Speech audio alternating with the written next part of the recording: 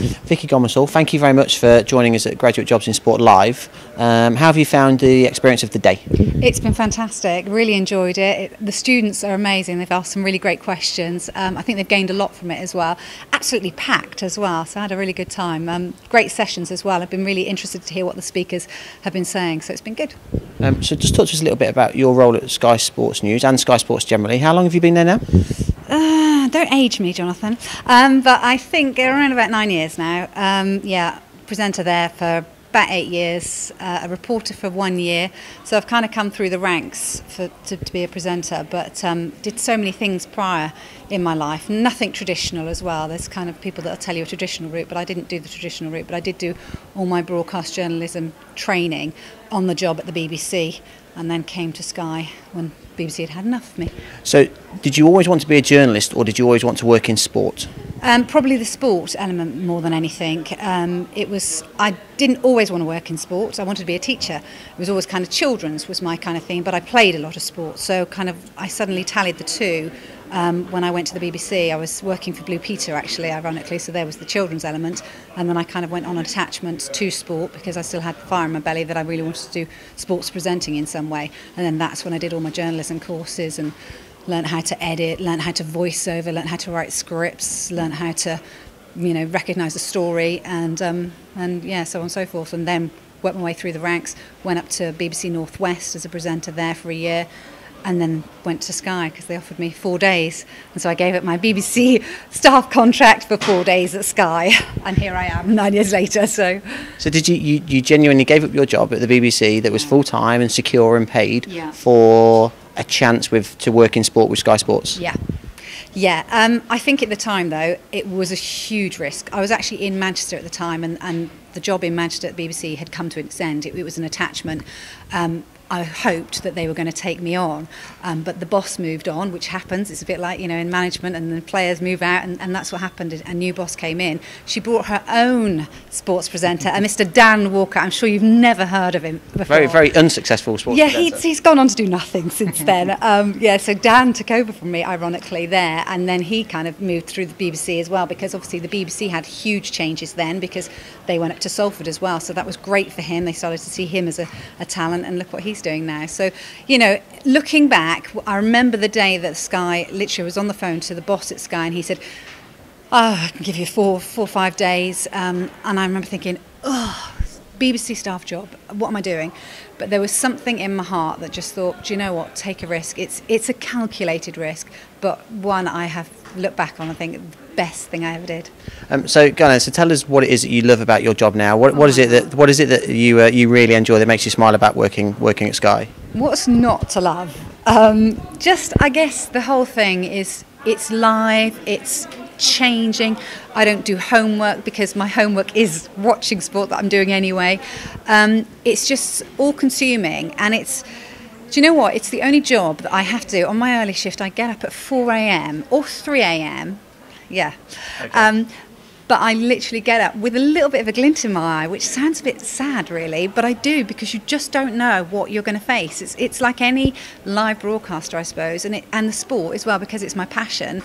You don't know what's going to happen in those 3 hours, 4 hours that you're on air. Anything could happen. You have to be prepared. So you do all your research, but you can only do as much as you can do, and then you go on air, and then breaking news, Fabio Capello resigns as England manager, and you've got to deal with it, and it's just amazing. And that's when the job really comes alive for me. But I think it's also being in a comfort zone. I love my job because I'm comfortable at it, because I've done it for such a long time, and but I worked hard to get there. So I suppose it's that. Every day you're kind of giving yourself a bit of a pat on the back and say, well done, because you got to where you wanted to be, and who knows what the future holds. And you obviously did quite a lot of presenting and sort of fronted a lot of the Sky Sports coverage for 2012. Yes. So how was that as an experience? Amazing. The fact that we were in this studio as well, we created this studio atop of Westfield. Amazing views of the centre, the whole place. Just phenomenal. And the great thing was that the guy that built the stadium, or he didn't build it, he didn't do the bricks, he designed it. So the architect, I think that's the word I'm looking for, he came into the studio, and he literally took that. We had the back window a bit like this here, and he just went, now that's a view of my stadium. And I thought, well, if he thinks it's good, then it was amazing. Do you know what it was like? It was it was like being on a different planet. It certainly wasn't like being in the UK. The atmosphere at Stratford was incredible. We used to get biked there as well because public transport was a bit kind of, busy to say the least, and we obviously couldn't run the risk of being late. So I used to get on the back of a motorbike most days and get sort of zoomed into Stratford, and just going there again fills you with absolute excitement. How many goals are we going to get? Who was going to do what? Who was going to be the story? And I'll never forget when Super Saturday was on. I was just leaving actually at that time. And to hear the stadium roar, it just was phenomenal. Luckily I did get tickets. I've got tickets in the first ballot. Good work. Yeah, and I did see Usain Bolt in the semi-finals, but I mean, he just was breezing it anyway. But anyway, so yeah, I got to go in the stadium. The whole Olympics, the Olympics fever was incredible, and it was just great to be a part of broadcasting it. I think people saw a different side to Sky Sports during the Olympics, because a lot of people do think Sky Sports News is solely about football, but actually in the build-up to 2012 there was a Sky Sports Scholars. Mm-hmm. Now your scholar and has gone on to have a fantastic winter and looks really exciting for this summer as well. Yeah. Do you know what? She's an awesome athlete, and I know she can do even better on flat, and her coach Chris is kind of desperate for her not to go to flat yet, and she did there only the other day, and she won. She's very capable at 400 metres, so she'll go on to huge things. But yeah, like you say, for Sky, it was we were stepping out a bit out of a comfort zone. We had a brilliant summer anyway. I'd already done Wimbledon for them as well, for atop a great studio, and the BBC looked at us and said, that's a rather large studio on the fourth tee. That we were on the golf course overlooking Wimbledon. It was just stunning. So Sky is a brilliant place because they make it look great. And we did have a brilliant studio, and we did make it look really wonderful. And it was really refreshing to sort of tune in. And people were saying, it's great to see that we are covering. Okay, we didn't have all the picture rights, but we did it in different ways. And we had a lot of experts at our Sky Pad, and it was a really nice way of doing the Olympics, even though you didn't necessarily have all the pictures all the time. And so obviously you've been with Sky Sports for 9 years, and I'm sure you'll stay for at least that long, if not longer, of course. But what ambitions remain? What would you still like to do? Do you know, it's really hard because at the moment, I guess I'm not in a situation where I haven't achieved something at the moment, and I guess that's a nice place to be, but it's kind of, why not?